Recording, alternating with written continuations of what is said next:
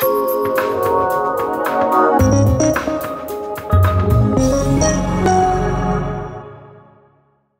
new SIMATIC IPC547E offers numerous innovations. The defining feature of the IPC547 series is its computing power. With the new E generation, this power has been increased by an additional 30%. The basis of this is the use of the latest 4th generation Intel Core processors. With 4 cores and up to 8 threads, numerous tasks can be processed in parallel.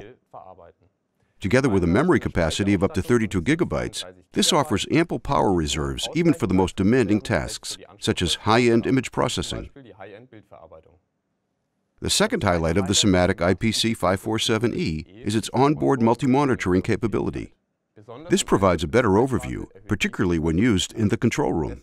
That's why the IPC547E is equipped with 2 display ports and 1 DVI interface as standard, enabling up to 3 monitors to be installed quickly and easily. For even greater requirements in terms of a clear and efficient visualization, there is also an option with an integrated PCI Express graphics card. This offers the possibility of using 2 additional monitors for visualization tasks, such as diagnosis. Thus, a total of up to 5 monitors can be operated, all without any additional installation effort. The SIMATIC IPC547E also impresses with its high level of system availability.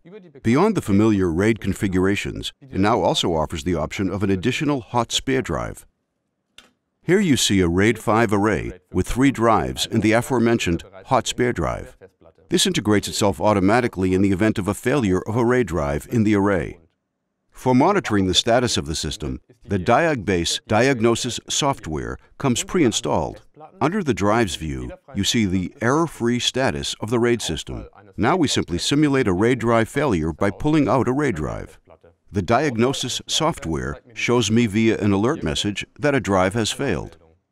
In the Diag-Base view as well, the failed drive is initially displayed in red, and through the change in color to orange, it indicates that the automatically launched rebuild process has begun.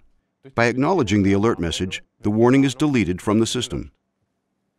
I can see the auto rebuild process running via the 4 blinking HDD alarm LEDs right on the device. The SIMATIC IPC547E thus offers increased productivity and availability at maximum performance, with the new multi-monitoring capability and the RAID configuration with the integrated hot spare drive.